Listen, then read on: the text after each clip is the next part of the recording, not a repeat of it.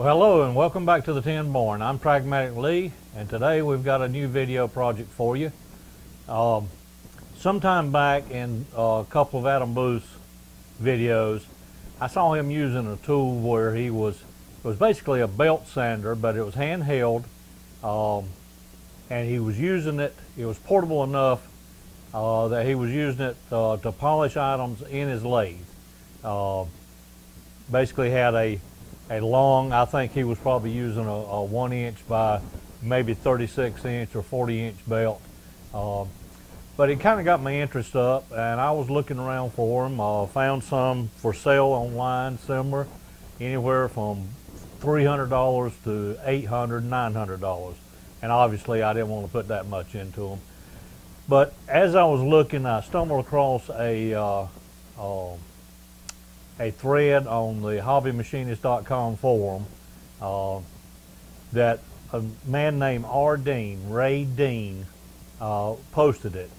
He was making these pipe sanders, is what he called it, and that seems to be the generic name for them. He was making these using grinders from Harbor Freight. He would buy the grinder, make the rollers, make the mounting plate and the arms, and sell them. And there seemed to be a lot of, he said he had right much interest in them, but the Harbor Freight went up on the price of them. They changed the model, and he said it just got to where it wasn't economical for him to make them and resell them, or buy the pieces and do the machine work and resell it. So he published his plans on hobbymachinist.com, or posted them there. And I'm going to I'm going to show you a picture now of what his end result was, and then I'll go through about, I think it's 4 or 5 slides, and show you his prints. This is his end result right here.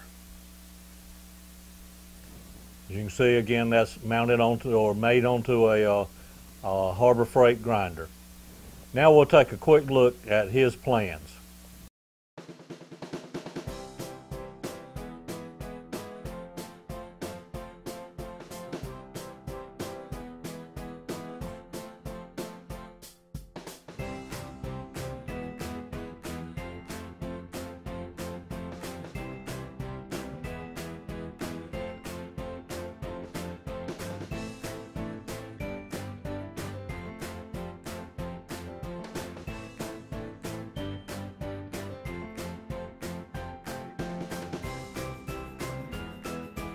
Ray's plans are not complete. You'll have to come up with a couple measurements on there yourself. It is for a 30-inch belt. He does not specify in there, but it's for a 1 inch by 30-inch belt. But if you happen to have one of those Harbor Freight grinders, I believe he said they were from model 91222 or the 91223 angle grinders, and you desire to follow his plans, of course you're welcome to. Mine will be a little bit different. I'm using Ray's plans as a starting point. The first thing you need to look at on a grinder, though, this is my DeWalt grinder, had for several years. Notice, though, this part right here.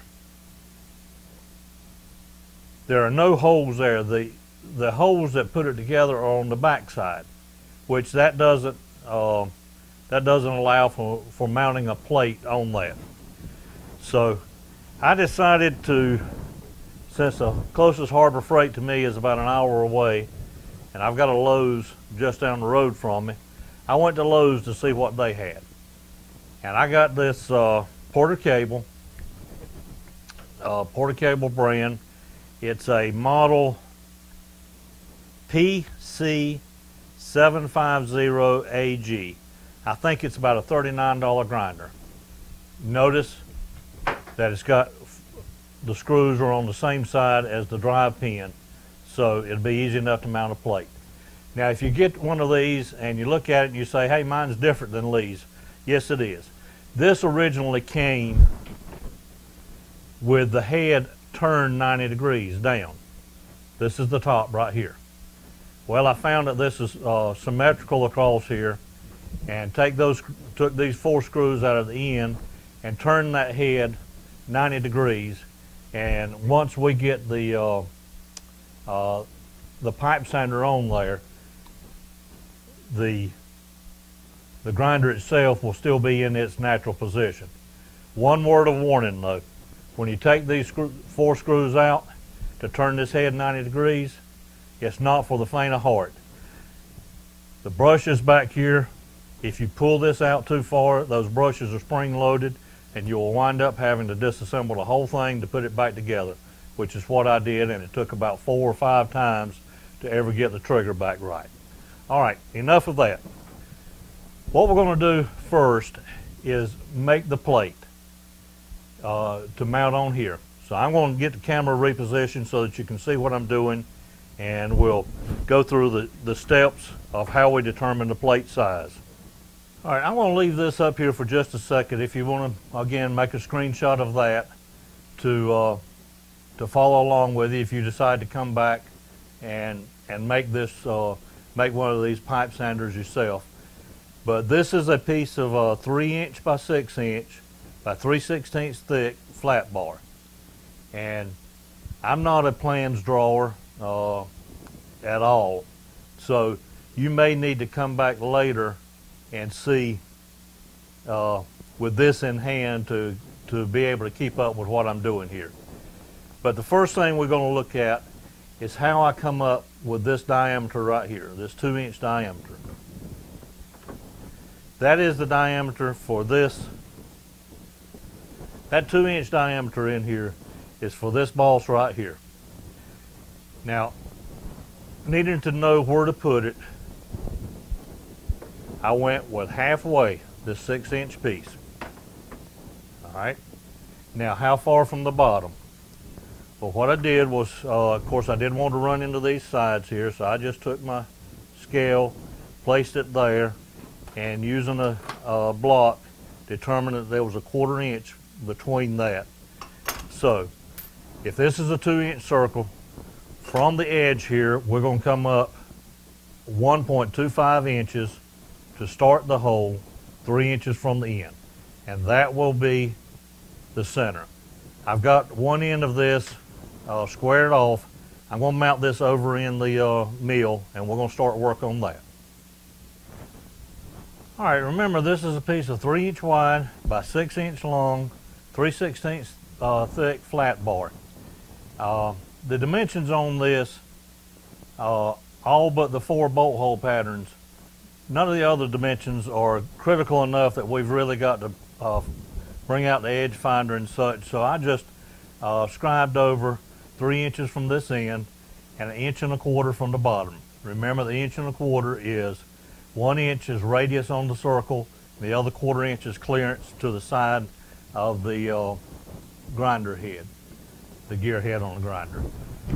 So I've got that in there. I'm going to put a starter hole, and we're going to drill and bore this out to 2 inches.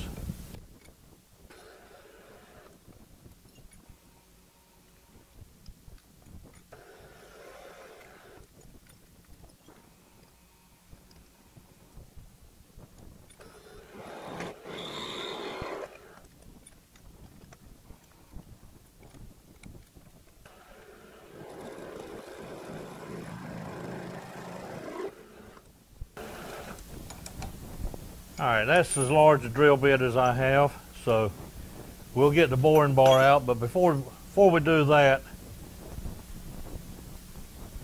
all right, what we want to do is go ahead and mark and drill our other holes.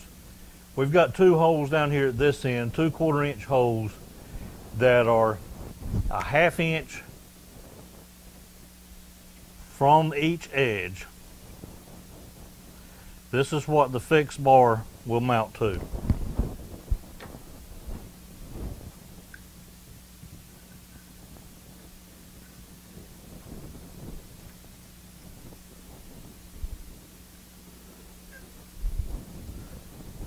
Okay, so we also have a hole down here that the swinging arm will mount to. It is also a 1/2 inch from this edge, and it is 4 inches from the end of our piece.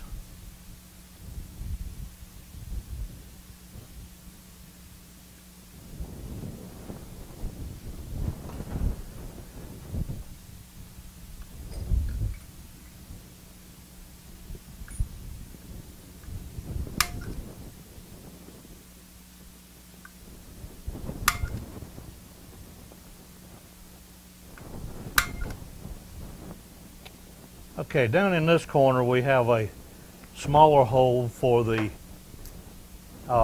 spring to mount in, and that is 5.5 inches from the end of the piece. And this is just for the spring to hook in, and it's 0.3 inches from this edge.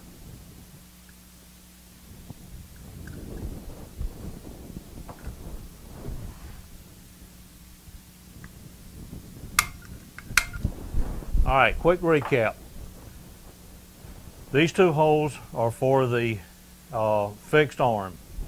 They are a 1/2 inch from each edge of the front, top edge, bottom edge, and the end, 1/2 inch in. We also have a hole down here that the swinging arm will pivot on, which is 4 inches from the end, 1/2 inch down. Then we have a 11/64 hole down here that is 5.5 inches from the end and 0.3 inches from the bottom edge. So I'm going to get set up and drill those.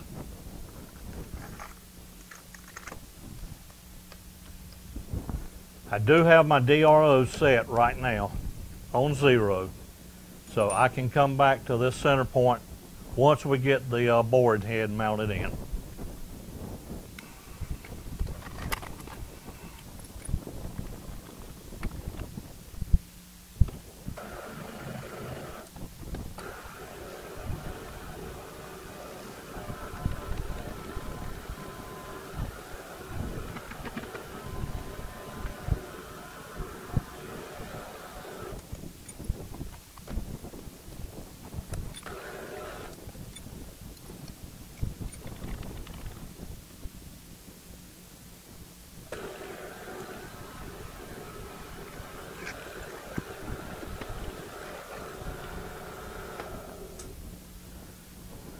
All right, I'm going to get the boring head in there now and bring it back to our center point over here, and we'll start boring out the 2-inch hole. I'm back on center now, or back on my my center point for the hole, and I'm going to bore this out.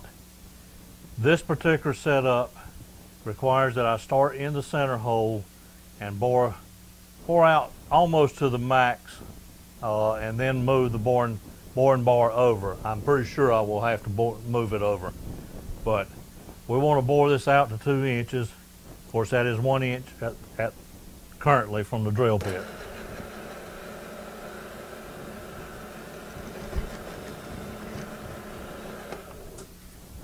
And being only 3/16 inch thick, we should be able to take a pretty good bite at the time.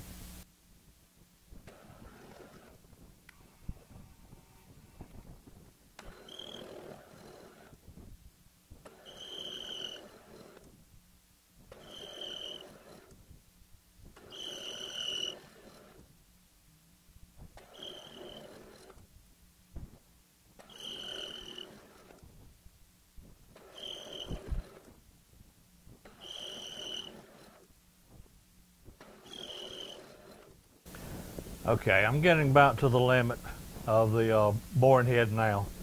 So I'm going to bring that back to center, move the boring bar over to the outside hole, and continue this process. I'll bring you back when we get a little closer to the 2-inch mark. All right, I think we got about one more pass. Again, this is not extremely crucial, just as long as it clears that housing.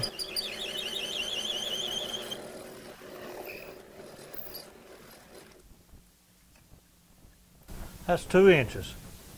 So now what we want to do is lay out the bolt hole pattern. The bolt hole pattern is 4 holes that are symmetrical to one another there at 45 degrees off of this bottom, off of the bottom here. So I'll get the boring head back out and get it out and get the drill chuck put back in. Okay, hopefully it's not washed out too bad on there, but what I wanted to do was show you on the DRO setting up for this bolt hole pattern. First off, we select the bolt hole icon on here, and what are we going to use, XY axis or the XZ axis? Of course, on a vertical mill we're using the XY axis. So enter on that. Where are we starting? We're starting from center at 0, 0. What's the diameter of our circle? We can see on here the diameter is 2.66. I got that from measuring across the holes on the grinder itself. So 2.66, enter. Down there, number of the holes, there will be 4 holes in there, enter. Then down there, the starting angle is 45 degrees.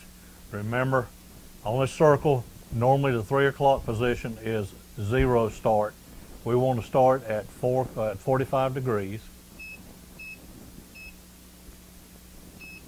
Ending angle is 315. That's 360 minus the 45.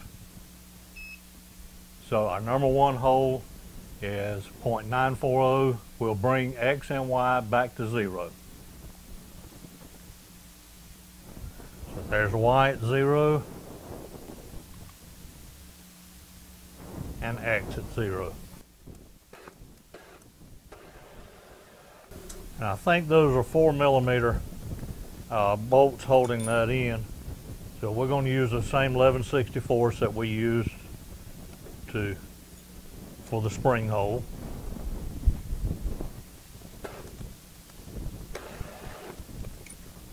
Now over on the DRO, I'm going to hit the down arrow. That brings me to hole 2. Y position stays the same. X, we move to the other side.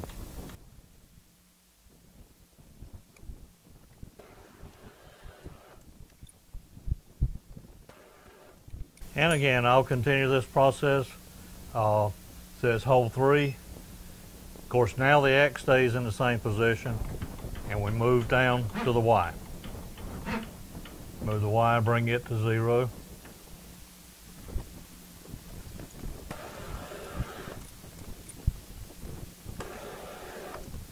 And finally, the 4th hole. Y stays in the same position. Move the X back to 0. Back to 0 on the bolt hole pattern.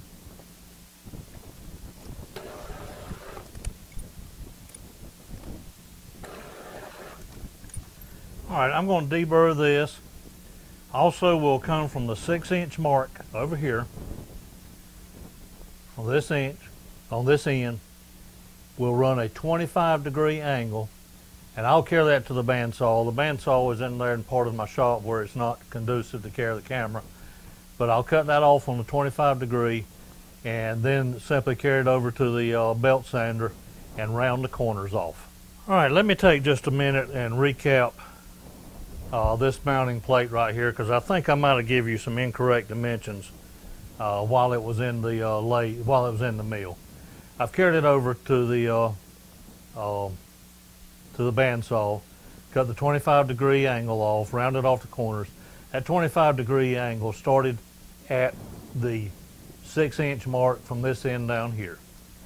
I believe I told you this hole right here was 4 inches. It was 4 inches from the center of this hole, but 4.5 from the end. So the piece is 3 inches by 6 inches. These 2 holes are a half inch from each edge, and they're 1/4 inch holes. This is a half inch down from that edge, and 4.5 inches from this edge over here. Disregard that 0.3 that I had over there. The best way to get this measurement is, of course, from the solid edge. These were 1/4 inch holes. This hole down here is, well, I forgot to mark that on there too.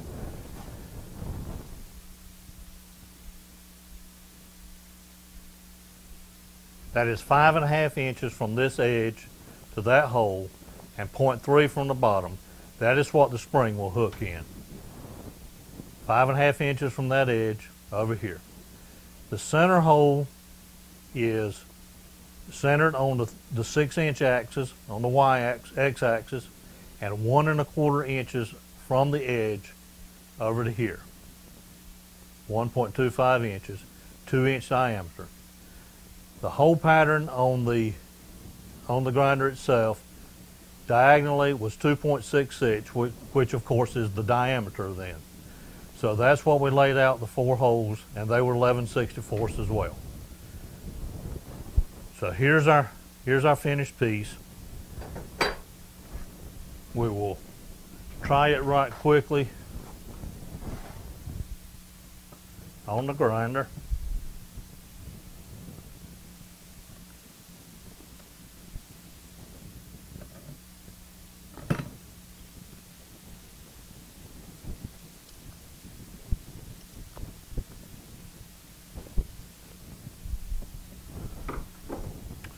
All right, so there is the plate mounted on the grinder itself.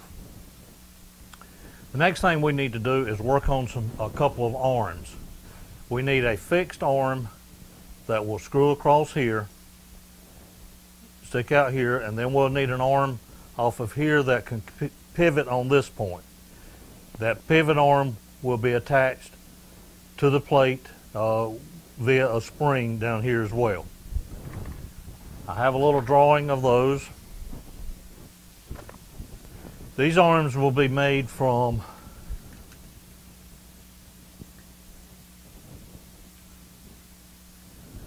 quarter-inch by 1 inch, 1 inch wide, quarter-inch thick flat bar. The fixed arm is 9.75 inches long. Quarter-inch hole, a 1/2 inch from this end edge. Second hole is 2.5 inches from the edge. 1/2 inch hole for the roller, 9.125 inches from the end down here. Everything is measured from this bottom end. Let me back the camera up just a moment so you can see what I am pointing to. All right, from this bottom edge right here, from this end, 0.5 inches for the first quarter-inch hole, 2.5 inches for the second quarter-inch hole, then 9.125 inches for the 1/2 inch hole. What I'll actually do is lay the bar up there on the mounting plate and transfer those holes. The pivot arm is 7 inches long. From this end down here, a quarter-inch hole is at 0.5 inches. 1/2 inch hole at 6.25 inches. And then at 3 inches, we have 11/64 hole. So starting from the bottom, we have a quarter-inch hole, 1/2 inch from that edge. We have 11/64 hole, 3 inches from that edge, and that is a 1/4 inch off the edge right here. That is 1/4 inch off of this vertical edge, just for that spring to hook in. And then at 6.25 inches, we have a 1/2 inch hole. I'm not going to try to show you that. That's just a piece of flat bar, drilling some holes in, and then I'll carry them over to the belt grinder, the belt grinder I built in a series just a couple months ago, and round off these edges. All right, here is the fixed bar. And here is the swinging bar. So let's see if we can mount those on the grinder itself. And you might can see when I carried the mounting plate over to the grinder to round off the corners, I got a little carried away. There was no real need of rounding this corner off because it's going to be hid behind the fixed arm. The drawing that Mr. Dean had, or the picture of his, show these arms being mounted on the bottom of the plate. But I decided to mount mine on the top of the plate. That way, when we get to making the bushings, bushings won't have to be quite as long. This will basically take it 7/16 off the length of the bushings. You'll see when we get to the rollers. Now this will be attached with a and just tight enough so it can swivel. I'll have a nylon lock nut on that. But before we put that in, let's mount the spring. Okay folks, sorry I had to move the camera out of the way. It was right in my way to get the spring attached. This spring is 1.5 inch coil by 0.6. I think that would be probably an inner diameter of 0.5. It was in one of these spring assortment from Lowe's. The part number on that was 543000. It was just one of the assortments. There were 2 of them in that bag of that size. So I've got that hooked in, our swivel arm and the plate.